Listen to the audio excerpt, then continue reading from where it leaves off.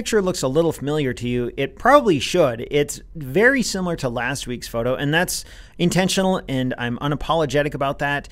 When I took last week's photo, I liked it so much, I thought, I wonder if I can do that again with a different flower. And this was taken about, I don't know, 1 minute after that previous photo. I just liked the way the light was coming through the trees, and I wanted to see if there's another flower that I could create that same effect with. And sure enough, here we are.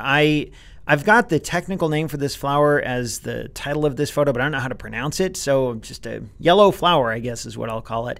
And there's nothing new or groundbreaking here, just another chance to practice that same technique. What I played around with here a little bit more, though, was the aperture and my distance to the subject. You'll notice if you compare this one to last week's, the background balls are smaller in size, and the subject is a bit larger. That's because I shot with a slightly smaller aperture, I think 2.8 on this one. And I'm pretty sure last week's was maybe 2.4 or 2. I don't think I went all the way to 1.8.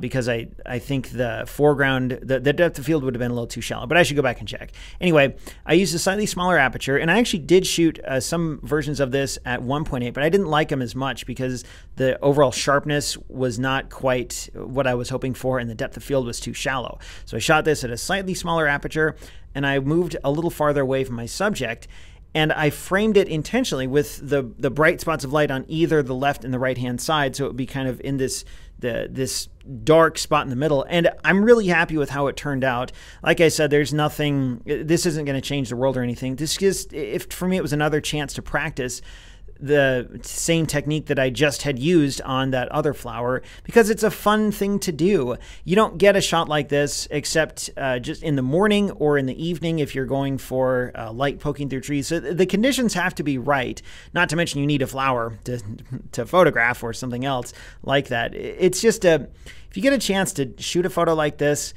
I encourage you to try it. And it's not special, like anyone can take this photo, but you have to be able to see things from a different perspective, like in the morning or in the evening as the sun is rising or setting, and being able to go down low on the ground and look through something else, like the light coming through trees. So these are fun pictures to take, and you can't really go wrong with it. And it's just one of these pictures I enjoy having, and I'm proud to say that I have shot this.